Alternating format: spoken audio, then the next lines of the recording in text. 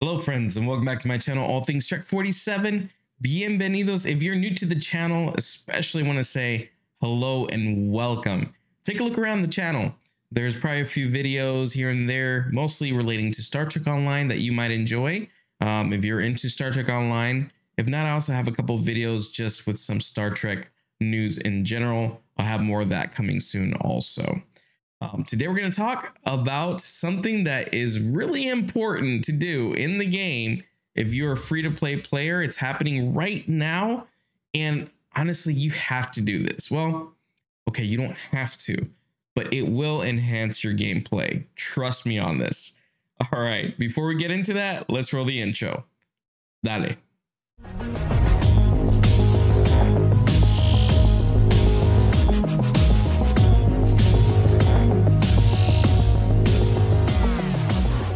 Alright, so I promised you that there was something cool going on in the game that you needed to do, and that is to create a Temporal Agent Recruit. So I've spoken about recruitment events in the past. The Temporal Agent one is the one that you do not want to miss.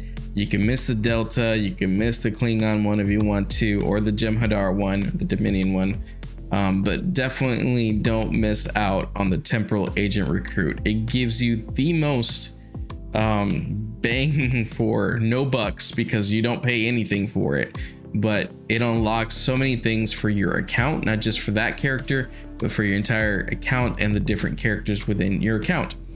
My very first character on this free-to-play account was Miguel Vasquez, and he is a Temporal Agent Recruit.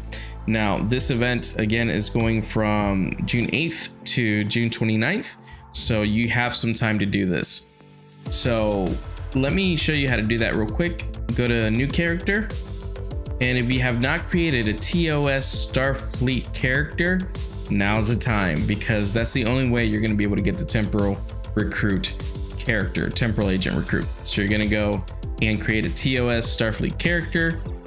Even if it's not your cup of tea and you're not a TOS person, that's okay. Just do it for the sake of grabbing all these goodies. Trust me, you're gonna want to do it. All right, so click on that, click next.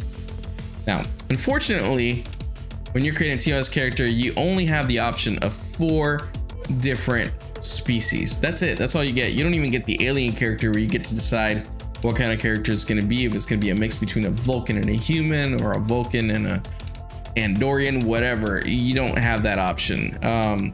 You only have human, Andorian, Tellarite, and Vulcan.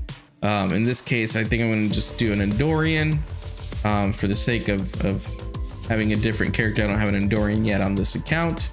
Let's click next, and let's do an engineering officer because I already have a tactical officer. Click next, and I've gone through the how to modify character and stuff like that before, and there's another video on that if you want to go ahead and watch it and see what options you have. But there's a lot of options here to customize your character, and I'm just going to leave it as is because we're just creating this character to kind of show you how to do it.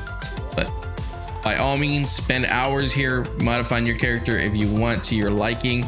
I know I do from time to time. So click next. I'm just going to pick a random name, and we're going to go ahead and engage.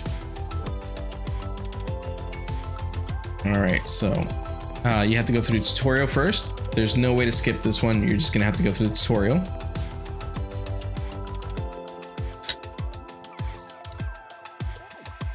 I'm going to skip this.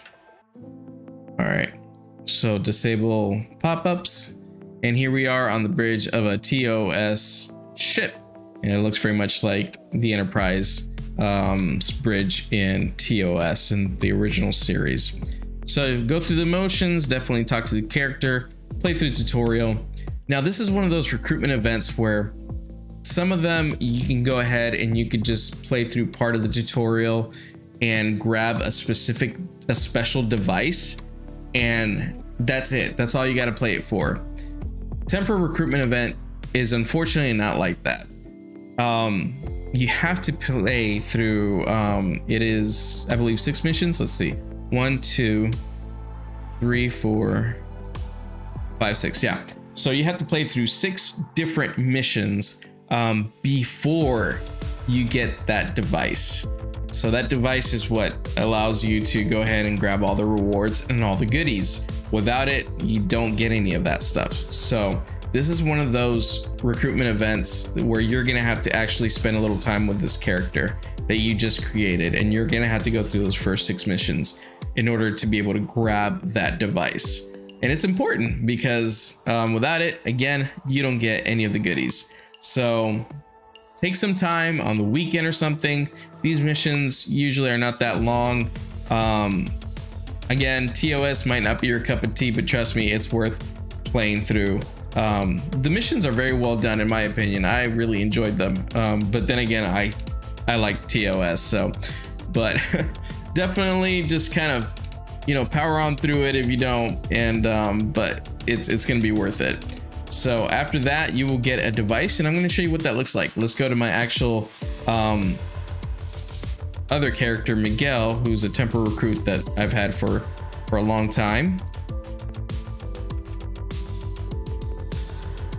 I got a lot of goodies on this character because it's my very first one, and I've been playing with him for a while. But here we go. This is what that device looks like. It's called the Temporal Transponder. Temporal Transponder. If we right click on this and click use, you'll be able to see that there's a lot of things that show up.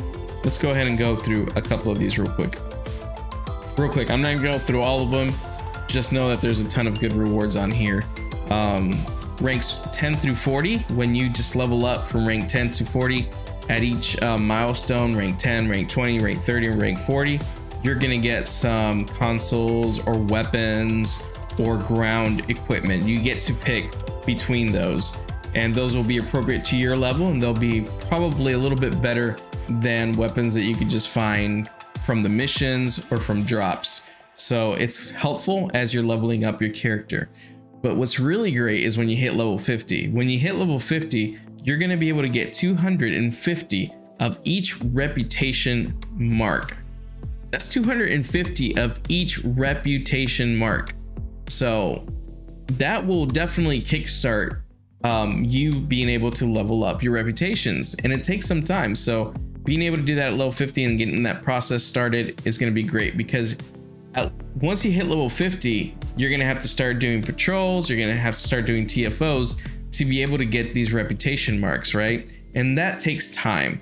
Well, this shaves some of that time off. So it also gives you 10,000 reputation only dilithium.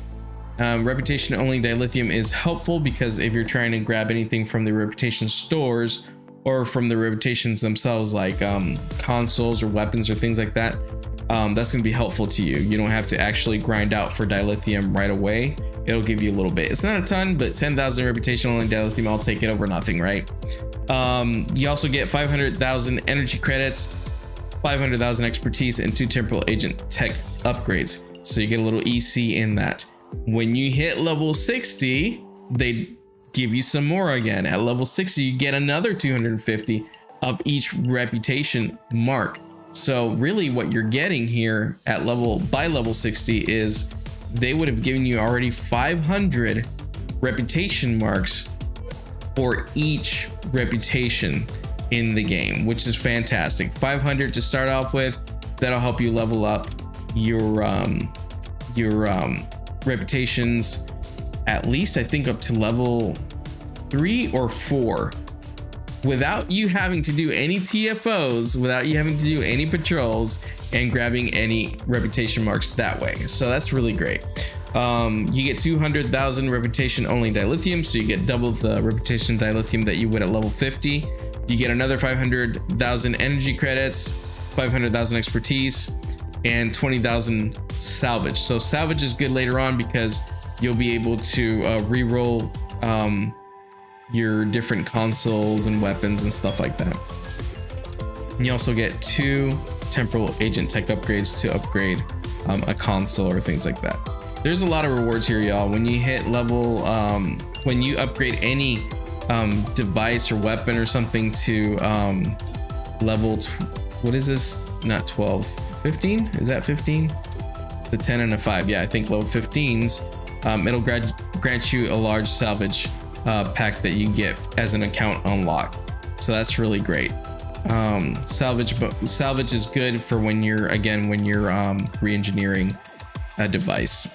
So R&D, if you get your R&D schools, when you get it to level 1, any R&D school to level 1, it'll grant you a random selection of 5 R&D special duty officers, which is great. Duty officers are important to the game. And you'll get the Aegis R&D special duty officer. The Aegis R&D duty officer helps you be able to craft a special shield. I believe it's engines and what was the other thing? And a deflector array. So, and those have a unique visual that look pretty interesting. So that's one way to get it. I mean, if you don't get it with a temporal agent, it's really hard for that to drop anywhere in the game. So really, this is your best bet. If you've wanted to craft the Aegis set, then definitely get a temporal recruit character. Just playing through the different story arcs, you get some rewards also for your entire account. And you get some energy credits, you get some dilithium, you get marks. So definitely so much here, so much. Also, by having a temporal agent recruit, and I believe you have to level, I don't know if it's all of your reputations to level 5 or some, but eventually you'll be able to, if you'll notice, and I go, let's go to this Nukara Strike Force reputation. If you look at your ground devices or space devices, consoles and things like that, you'll see that when you grab one of these, they'll already be ultra rare and level 13s. So without a temporal recruit agent, the highest that you're going to be able to get, I mean, just from purchasing it outright without upgrading them, right, is level 12. And it's going to be very rare, not ultra rare. So here it's already giving you a leg up on upgrading these consoles, right? So it's already going to be ultra rare, and it's already going to be Mark 13s instead of Mark 12s. So that's really fantastic. So you start off with weapons that are going to hit a little bit better, or consoles that are going to work a little bit better for you than you would otherwise without a temporal recruit character. I'm telling you, there's a lot that this temporal recruit does for your account. This is account unwide. If I go to another character and I go to, for example, to my reputations, you're going to see that I'll be able to get any of these consoles or weapons at level 13 ultra rare instead of level 12 very rare. So very important recruit, the most important in the game in my opinion. So definitely, if you have time, make the time. Just make the time to make one of these characters if you don't already have one for your account, especially if you're a free-to-play character. You are going to have to set up aside just a little bit of time to play through those first 6 missions. After that, and you get your device, then you could put your character away and then take it with as much time as you want to upgrade that character and start getting those rewards. So I hope that this video has been helpful to you. I didn't want y'all to miss out on this one, especially if you don't already have one of these characters in your account. Thank you so much for watching. Thank you so much for being here. Please leave a like if you like this video, and if you don't, you can go ahead and thumbs down too. That's fine. I don't get offended. But I hope that I'll see you on the next one. Until then, live long and prosper.